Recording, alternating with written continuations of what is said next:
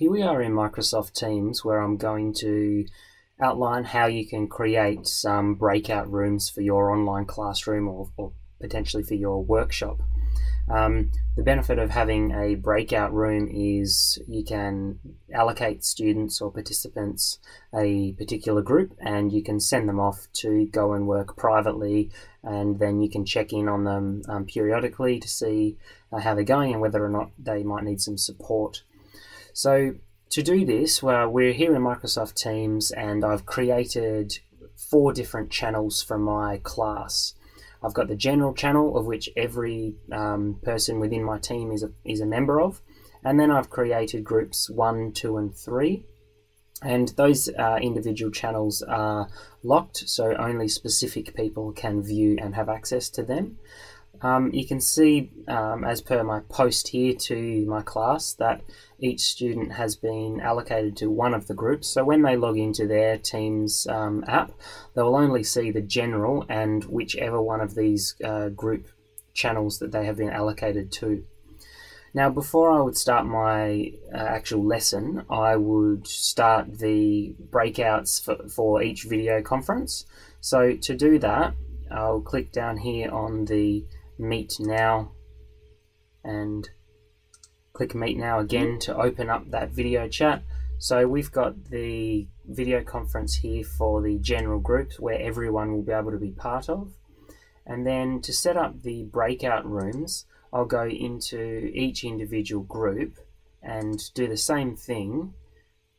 So we've got a different video running for each different channel. As you add more and more video chats within one team concurrently, you'll notice that any of your pre-existing calls will go on hold. So my presence within that meeting has actually been paused, even though the meeting is still continuing. You can't be within 2 different video conferences at one time.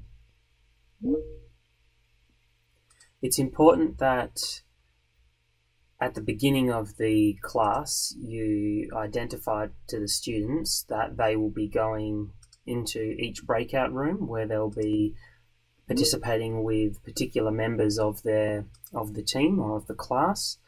So the way I would run this is I would invite everyone in and I'd get everyone participating in the general video conference, and then I would tell them, okay, it's time for you to go to your breakout room.